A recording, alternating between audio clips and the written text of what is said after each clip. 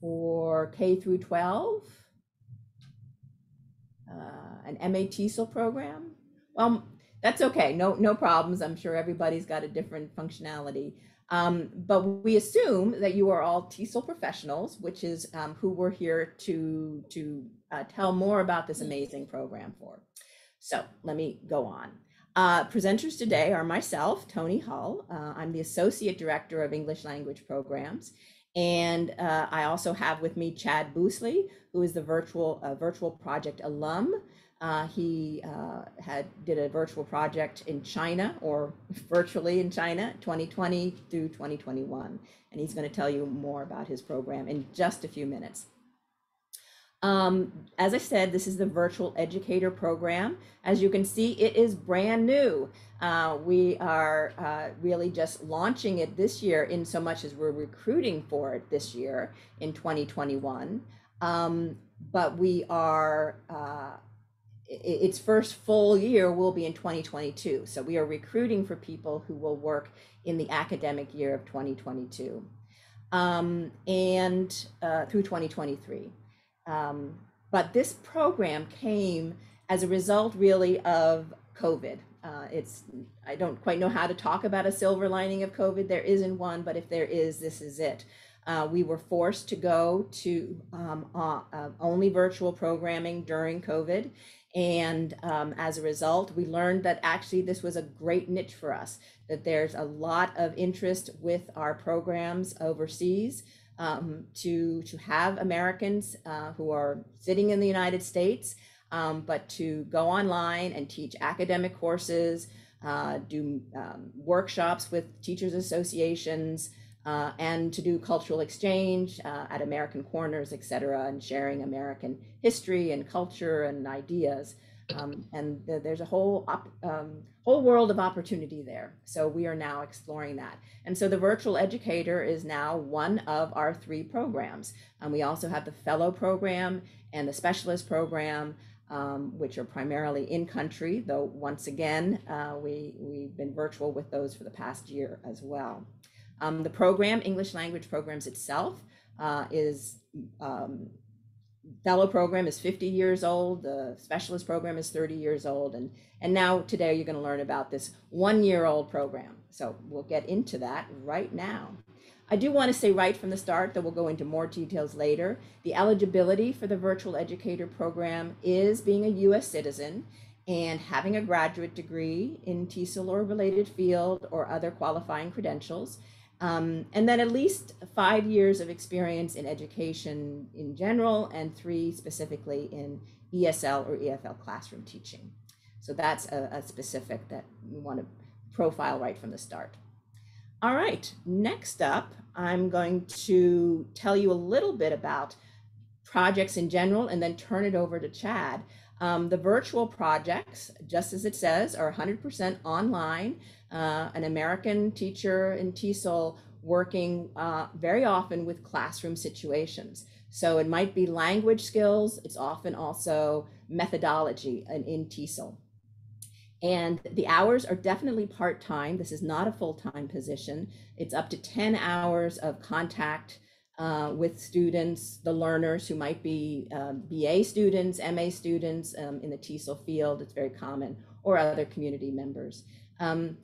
All of our projects offer cultural exchange just by virtue of your being an American and working with these international communities. So it's very much about the opportunities for Americans to get to know people in another country and vice versa.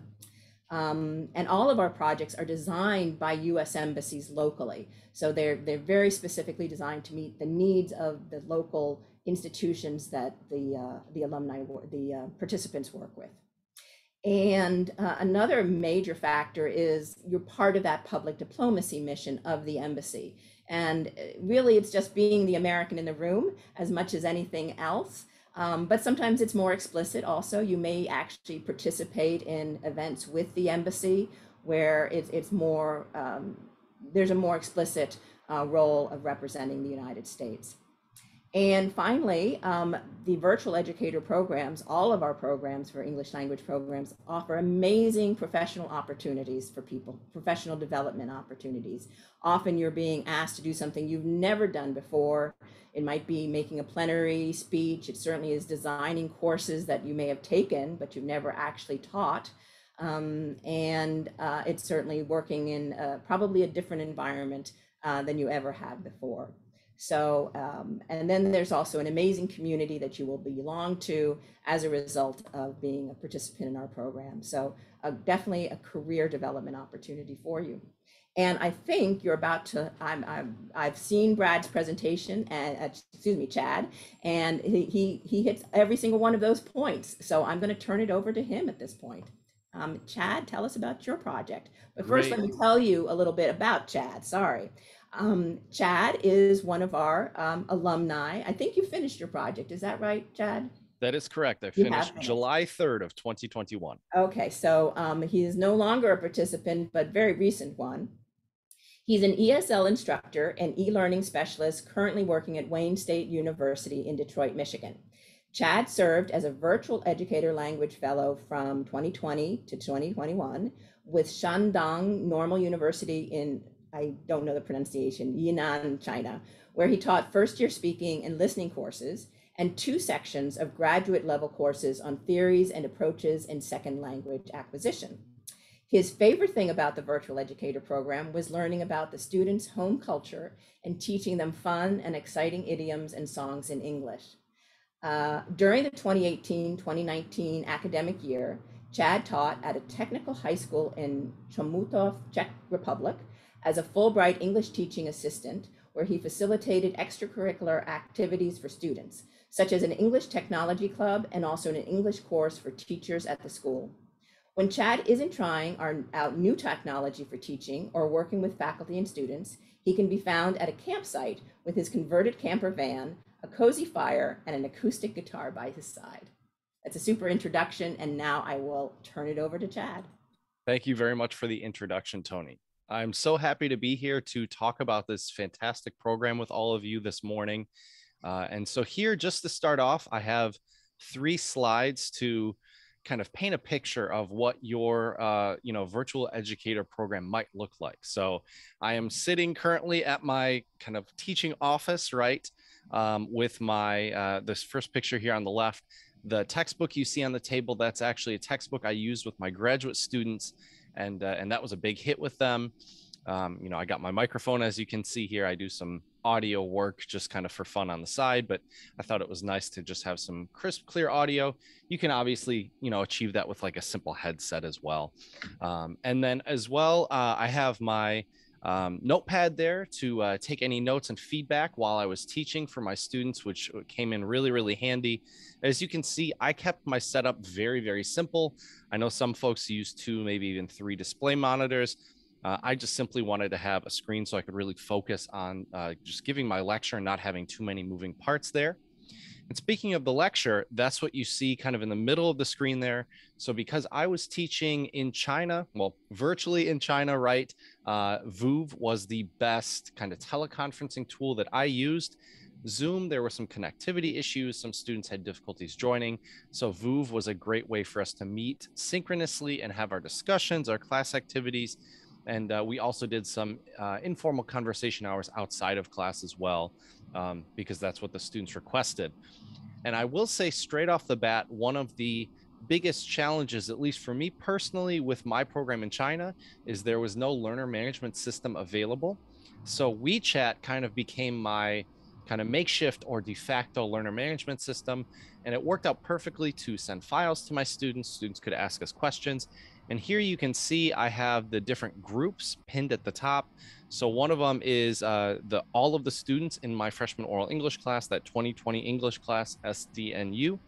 The SDNU stands for Shandong Normal University. Then the SLA was my graduate course. Then I was lucky enough to have a couple teaching assistants because my program was a little bit of an anomaly to my understanding, just because of the circumstances with COVID and everything else. I actually was teaching about 200 freshman students in my oral English class. I'm assuming moving forward that probably won't be happening to any of you if you take this great opportunity as a virtual educator. But this was kind of a because of COVID, no foreign teachers could come to China, so I was kind of their main contact point for those speaking and listening classes. But I was very fortunate to have those teaching assistants to help me just organize things. They also help facilitate some in-class activities as well. Um, so yeah, so this is just kind of a quick little snapshot of what it might look like for you as a virtual educator. You'll have your great home office, which is awesome, and then some type of tech tool, whether it be Zoom, Teams, Voov in my case, and some way to stay in contact with all of your students as well. And so here are a couple of pictures that kind of encapsulate what it's like to be a virtual educator. So as I mentioned, I had some teaching assistants, which we were able to actually facilitate more activities in class. So here I have the students doing one of my favorite kind of warm-up activities, which is called a vocabulary race. Some folks call it a blackboard race, where you split the students into teams.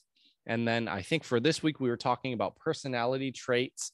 And so the students, as you can see, were writing words like outgoing on the board, and then going back to their classmates, handing off the chalk and then continuing to write. So that was really, really useful. And I got a lot of great feedback from my students about kind of the combination of prepping and learning all of the vocabulary online with me, and then practicing it with the teaching assistants in the classroom, which was fantastic. And then that other picture on the left there, my last day as a lecturer for the virtual educator program, it was a request by numerous students of mine. Mr. B, will you please play guitar for us for the last day of class? And so I decided, okay, you know what, I might as well. And unbeknownst to me, one of my students enjoyed the performance so much, she decided to take a screenshot. You can't really see the guitar because of the virtual background I have there, but she decided to take a picture and sent me like a nice little thank you note. And this really highlights that, you get to, even though it's virtual, you get to have this great connection that you can build with your students, right? You can build quite a rapport with them. We talked a lot about music, and they shared some Chinese music with me. I shared a lot of different recommendations for American music, whether that be from the United States or from Great Britain. And then it was just so much fun to play music for the students. They really enjoyed it. And one of my students actually was asking me if we could do like a karaoke hour, which I would have loved to do, but unfortunately my program had already ended at that point. But it was just a lot of fun to be able to relate to the students and also find out what music they enjoyed. And that also gave me a little bit of insight to what other music I could kind of show them, and we could discuss a little bit. So it was a lot of fun. So one of the biggest challenges as a virtual educator is finding ways to not only get your students engaged in the course, but also get them to practice whatever language skills they're doing, right? And for me, I was teaching a speaking and listening class, and I used Flipgrid, which this is just kind of a snapshot of all of the different Flipgrid assignments we did throughout the semester with my freshman oral English class. And it was so much fun to watch my students' videos. I had them do an introduction video, so it was great to kind of get to know them. I asked them about, where are they from? Is there a story about their name? And a lot of students in China, they're usually it's either the grandfather or grandmother tend to give them their name, not always, but I had numerous students who said, oh, my grandmother and my grandfather picked this name because, and it was really interesting to just hear all these stories and just, make that connection and build that rapport with the students, which was so much fun. And then these other topics you can see here, expressing opinions, US holidays, Chinese holidays, these were all related to what we were discussing each week in the class. And I have to say my personal favorite, other than the introductions, was, well, it's probably a toss-up between Chinese holidays and food. A lot of my students were foodies, and so it was so great to just hear about the different dishes they love to eat and they love to try. And they had a lot of questions about American food, so it was fun to be able to field those questions and discuss those. And the Chinese holidays was great because that's a perfect way for that cultural exchange, right? So I got to learn a lot about Chinese New Year, about Mid-Autumn Festival, There were a lot of really, really great things there. So Flipgrid is definitely a tool I would recommend for someone doing a virtual program like this. And it was just a great way as well to be able to discuss asynchronously. When I would teach virtually, because of some of the issues with bandwidth and also students just internet data, a lot of them had their cameras off. So this was a way for me to actually see their faces, kind of get to know them on a deeper level, and just also make it so they felt more comfortable approaching me and talking to me in the live lectures or asking me questions on WeChat. And it was really, really great. So I would highly recommend Flipgrid for any of you thinking about using or taking on this virtual program. So speaking of that, I wanted to give you all some quick recommendations. I myself am an e-learning specialist as well. And so for me, I look a lot at different technologies to use in teaching. And Flipgrid is fantastic for discussions or also for presentations. I had my graduate student course actually do some presentations with their Flipgrids, which was great because students could go back and watch them again. Live lectures, obviously, you want some type of teleconferencing tool. Zoom, Voov was the one that I used, which is basically, it's more or less the Chinese version of Zoom. I mean, there's like a chat. I think now they have breakout rooms as well. So it's really, really useful. And one of my absolute favorite tools when it comes to just games and comprehension checks is Kahoot, which is basically an online interactive quiz game. I use the free version because I guess because I'm cheap and I like to, keep things simple. Although there is a program allowance, and I'm sure Tony will talk about that later on as well. So you could, if you wanted to get an upgraded version, that might be an option for you. I'm not fully sure, so I won't speak too much more on that, but Tony, I'm sure, can touch on that in a little bit. And then I would highly recommend, so for me, I just used Excel and WeChat basically to keep tabs on everything for attendance and grading. But if possible, I would highly recommend some type of a learning management system if it's possible. It will just keep everything nice and organized for you and your students. They'll be able to see their grades more quickly instead of me having to send 200 students their grades. So it's very, very different when you have a up and running learning management system. But I also will say that my contacts at the university in Beijing were of great help to just kind of come together and strategize how we could better organize things without a learner management system. So if it isn't an option, you will have support there to help you as well. So just keep that in mind. And I have to really give my colleagues in Beijing a lot of credit because they were just of great help and assistance throughout this entire program. So one other tip I wanted to give all of you today is one of my favorite online pronunciation activities that I would do with my students. This is called a minimal pair tree. Some folks call it a minimal pair maze. I like the term tree because I guess it kind of goes down kind of like a tree. But anyways, with this, the way it works is I would demonstrate the vocabulary with the students. So I would, say sheep, show, sheet, shoot. And then I would ask the students, okay, what number? So they follow the tree down and then they would obviously say number 1, right? And the great thing about this is you can pick minimal pairs that your students have difficulty pronouncing, right? So you can make this very individualized based off of the learners or based off of your class. And the other fantastic thing about this is I had a lot of difficulty in the beginning with my students volunteering. I had to just call on them, which can be a little tiresome sometimes. And so the great thing about this activity is the students got so excited to practice their pronunciation and get feedback from a native speaker that I had my students volunteering over and over and over again. And it got to a point where I could only take a few students because so many were volunteering. So it was a complete shift in the way my other activities had been going online. It wasn't so much me saying, okay, Jenny, can you answer this? It's, my students would say, okay, Mr. B, I would love to try this. And so we would have them go through. And the other great thing about this activity is if there is a breakdown, so if your students say one number and it's incorrect, you can actually go back through the minimal pair tree and find exactly where that mistake was. So you can pinpoint and also figure out, is it a pronunciation issue or is it a listening issue? Because it could be either of those. So I just wanted to share this other tip with all of you, because if you teach any speaking or listening classes, this could be a really useful tool for all of you moving forward. And the other thing I want to address regarding the virtual programs is once again, I mean, I've already said it today, and I don't mean to sound like a broken record here, but really one of the best benefits is just working with such great students. You know, they're so excited to have, an American there teaching them English. They asked me so many great, thoughtful questions about American culture. Some of the topics were a little difficult to address. They asked me questions about, police brutality and gun violence, and a lot of things that, I would not have initially thought of to discuss, but it, opened up a lot of great opportunities.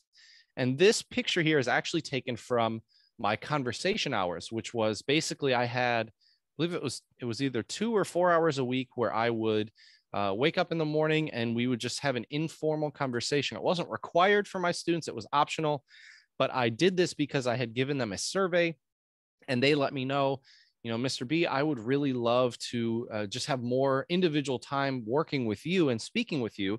And so I thought, well, how can we accomplish this? Because Flipgrid is great, but there's a bit of a lag because it's asynchronously and it's just not the same as a conversation like we're having. And so I thought, well, okay, I have some contact hours remaining in the week. Why don't we set up these conversation hours? And so students would come and we would just chat, and it was a lot of fun. Students would show me their dorm room and introduce me to their roommates. And, I had a couple students one time join from dinner, which was a lot of fun. And it was just really great. So I would highly recommend, when you can take that extra time or just plan for that extra time to connect with your students, you'll learn a lot from them as well. I mean, I learned so much about Chinese culture, also some different activities that they use a lot in China. So it was a really, really great experience doing these conversation hours. So to kind of end my part of the presentation today, I did want to list some of the positives and also some of the challenges. The big key for me here was just working with such fantastic students. And the great thing is, depending on how you set up your course, you can do a lot of work with them either synchronously via Zoom like we're doing, or asynchronously, whether that be writing assignments, whether that be Flipgrid assignments. There's just so many different opportunities where you can work with the students, help them achieve their academic goals. And it was really, really amazing for me just seeing how much my students' English had improved from the beginning of the semester until the end of the semester. And when I gave a survey, I asked them how they felt about their confidence for just speaking English to a native speaker. And for many of my students, I should have known this, but it was a bit of a surprise. I was the first native speaker many of them had interacted with. And they had said initially they were very anxious and felt a little nervous and intimidated to speak with a native speaker. But by the end of the semester, I mean, I could tell personally just from the conversations and the questions they would have for me. So it was really great just working with the students and helping them improve their English skills. I enjoy teaching about US culture. I'm a big music fan myself, so that's one of the parts of culture I love to talk about. I love to eat as well, so talking about food's always a fun aspect of sharing cultures. And it was so great to just learn about my students' culture as well. And I had some students that were in minority groups in China. So I had a student from Tibet. I had a student from Xinjiang who was a Uyghur. So it was really interesting to just get their perspective as well, which was really great, and learn about their cultures. And the other thing too is I was able to develop relationships with faculty.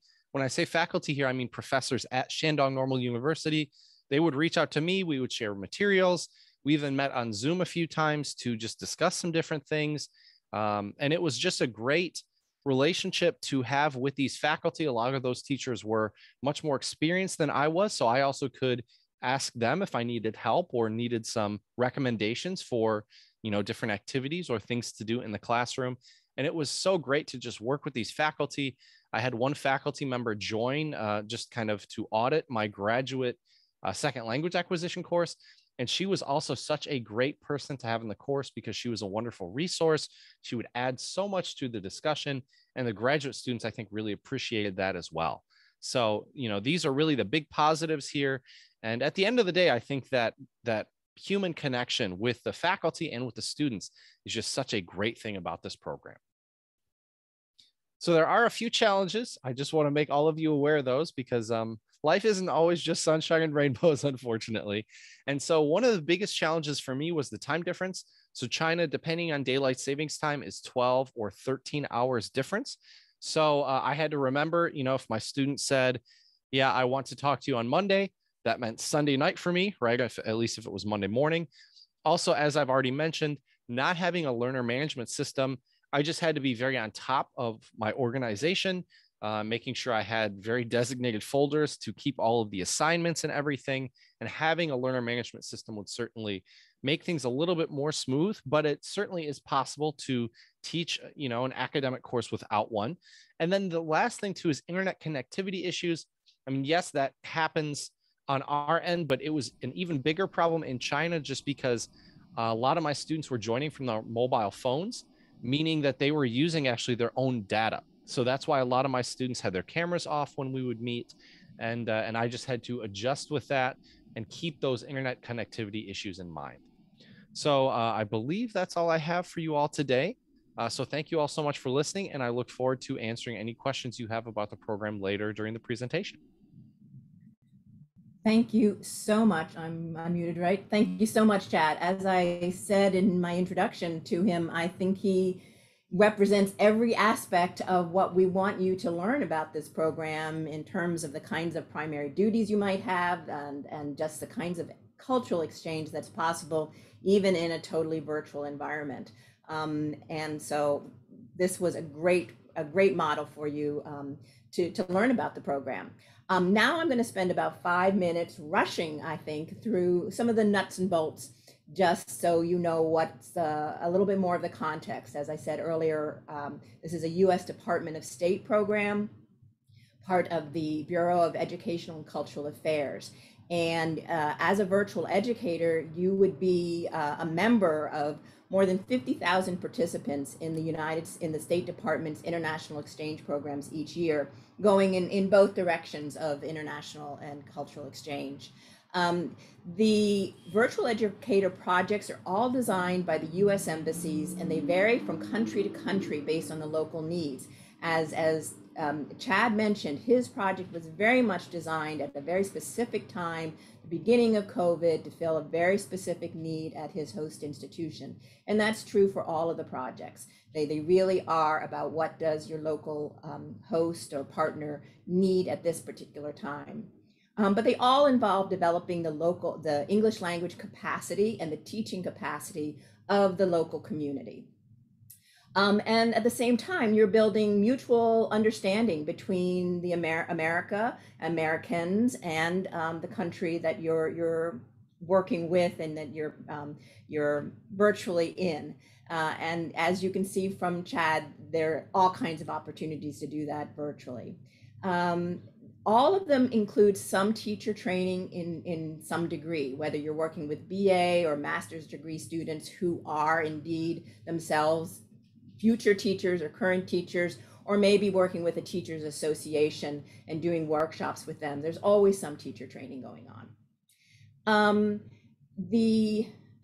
just another place for my script here. So the projects themselves vary. Chad had a fairly long one. Some of them may be only a month where you're doing a series of workshops with the Teachers Association, but many are indeed for an entire semester where you are teaching a specific academic course for an institution, but maybe probably some other secondary duties where you're doing a workshop here or going to the American corner and doing a cultural event somewhere else. We definitely expect that you will expand your own skill sets and just generally your own experiences in this world. You have a really unique opportunity to enhance your career, whether it's just learning how to do classroom management at a very large scale, such as Chad did, or doing a plenary speech or designing a course you've never taught before. Now, there are some basics. Chad started by showing you his workspace, and that's always a major part of this for everybody. You need to provide your own workspace and your own equipment, and everybody explores what are the best digital tools that they will need for their project. And they will vary depending upon the project. And out of that, you'll be able to cross all sorts of amazing borders. The projects are all over the world virtually. And always you have a host institution, usually a university, but it may be a teacher's college, it may be a teacher's association, it may be an American center. And the goals will absolutely be in line with the local embassy's expectations for that country, and the things that they're trying to accomplish in that country. So we go to both for the in-person and virtual country projects to all of these amazing countries. And you're always assigned to one institution. As I said, one thing to note, you're never working with or in a K through 12 setting. You're never teaching children themselves. You may visit schools to be an observer, to be a mentor to teachers, but and you're certainly working with teachers who teach in a K through 12 setting, but you yourself are not a K through 12 teacher through the virtual educator program. As Chad mentioned, time zones are a big issue. So you may be, of course, all of you are here in this Eastern Standard Time, but you could be teaching in the same time zone, on time zone all the way across the world. And when you apply, you will be able to indicate where you're located and what time zones locally for you'd be available. And then we will do the best we can to match you to that. The greater flexibility you have, the better. So I think, sometimes you're getting up a little earlier in the morning than you like, and sometimes you may be teaching, at 10 p.m., but it's up to you to decide whether that's going to be convenient for you for a couple of months or not. Okay, so we already covered this to some degree, which is the variety of projects. They all vary quite a lot. And there are the current rules. This may have been different for Chad because he was part of our sort of beta year as we developed this project. But with the new virtual educator project, which officially begins with the 22-23 academic year, there is a maximum of 10 contact hours per week, and then 10 preparation or grading hours, whatever it is, 10 more hours that we will pay you for to prepare for your course and do all the ancillary requirements. We are always looking for people who are flexible, resourceful, and responsive to the needs of their host institutions and their students, which Chad absolutely showed us so well. Is qualities well used. And then, as I said earlier, teacher training, cultural exchange, public diplomacy, and professional development, all of these things are just built into the projects, opportunities to do those things. Now, some really important information I'm sure that you all want to have, and I'm also going to share something important with you right now in the chat, just in case I forget later, which is we have a great website, and we'd love for you to sign up for our newsletter. We send out a newsletter to people interested in the program 4 times a year, which mostly is useful because we'll be reminding you where we are in the hiring cycle. And you don't want to miss our deadlines, and this will help you know what should you do next if you're really interested in this. So program benefits. We pay $35 per hour. That too has changed a little bit over the year. So Chad may be thinking, that's interesting. But this is $35 for those contact and prep hours. And then, as Chad mentioned, there's a pre-project planning allowance as well, if indeed you really do need a specific software that in order to perform your course, and we may pay for that as well.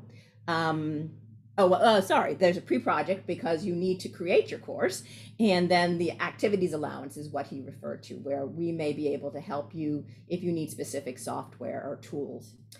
We also are going to be offering all of our virtual educators a TESOL Global membership, not only for yourself, but also for one of your counterparts, a student or a colleague at your university. And we found that this is a really nice way to build a relationship with somebody and support their own professional development. And so this is a new benefit as well. Then again, I don't think Chad mentioned this, but I'll mention something about him when I'm reviewing the professional development opportunities. So there is a orientation, of course, which is both about what it is like to be a member of this public diplomacy mission, and then the nuts and bolts of how you're going to get paid and reports that you have to do. And then monthly, approximately monthly, there's a virtual fellow forum. And indeed, Chad was one of our presenters at an early virtual fellow forum where we have one presenter share a tip, some great tool that he or she uses for teaching, and then an opportunity for everybody who's a current virtual educator to come together and share stories and support each other. There's also a training of trainers course. Chad, did you do that? I think you said you did. So I did. Yeah, it was fantastic. We have a training of trainers course, and depending upon the timing of your project, it may become before your project, during your project, but it certainly will help you, because even though we're all professionals, this idea of training new other teachers may be new, and certainly in this context. So it's really about, doing something in a completely new context. And then we have a wonderful online community of practice with lots of resources, special online events, and opportunities for discussion and just sharing your stories. Eligibility, as I said earlier, is a minimum of a graduate degree, ideally, or often in TESOL or a related field. If it's not in a TESOL or related field, you may also qualify still with some kind of graduate degree, master's or higher, with a state credential or a certificate. At least 5 years of experience in education, at least 3 of those in a classroom setting for ESL or EFL. And then this is a public diplomacy project for the US Department of State, so just US citizens are qualified. Okay, now the application timeline is a really important one to be thinking about. So we are recruiting for the 22-23 academic year. So the first virtual educators in the 22-23 year will actually go out in August of 2022, and then could be staggered throughout the year of their start dates. So with that in mind, our application is going to open spring 2022. So a fairly long time from now. So please, that's why really signing up for the newsletter would be really smart, because we'll remind you. But this is partly because so far ahead, because we don't even have the projects yet. The projects really are designed to meet the needs of the next academic year. So we're waiting to get those projects in, so we know exactly what's needed, what kind of educator is needed. And then, of course, your own schedule isn't really known for the coming year until later. So look for the application to open on our website, which I shared, spring 2022. And you can only apply online. It's a rather rigorous application process, and I'll go over that a little bit here. There are a lot of questions, statements of purpose, and a lot of questions that really ask you to identify all the skill sets and experiences you have. And the more time you think about this, the better, the more likely you are to be matched to a great project, because we really depend on the information that you supply to match you to a project that's suitable. 2 references are required, 2 professional references are required, one from a recent or current supervisor. What else? Oh yes, then the actual what happens after you apply. So the 2 references, there's a review process by peers, people who have been educators themselves in our program, and there will be an interview. If you pass eligibility, there will be an interview to learn more about your experience, with a really strong focus on things like flexibility and adaptability, especially as Chad mentioned, all the things you don't know you're going to need that you have to figure out within 2 or 3 days before the next class. So we want people who are fast on their feet for sure. And then just a real eagerness to participate in this kind of project. Once you have been, if you pass all of those stages of review, you're put into the pool. And then when we start matching, which we expect would be in May, then you would be, if you are matched to a project, your resume, etc., your whole application is sent to a embassy, and embassies, if they're interested in you, would also set up an interview. And then they are the ones who actually make the selections. All of that process takes a couple of months. So it's all, so from the time that you apply to the time that maybe you're matched to a project, it's maybe 3 or 4 months, and it's intense. So be ready to respond to an email, or and then as the prep time. I think I'm now down. I have actually only 2 or 3 minutes left for questions, but would be happy to have any questions that you might have. I see a few have come in. So I see that Patrick's already answered, Chad's already answered Patrick's question. Anything else in the chat box, or just turn on your microphone? Either one would be fine. I have a question. This is Stephanie. Can you hear me? Yes. Yes. Is there training provided for use of digital tools? Not training per se.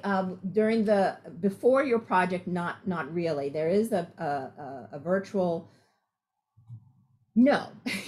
I think the answer is pretty confidently no, because it very much varies on what your project is, what is going to be needed. So we don't specifically have any training. So, we expect everybody pretty much in this day and age to be comfortable in doing exactly what we're doing now. If you can, do the basics of Zoom, you have the most minimum requirement there is.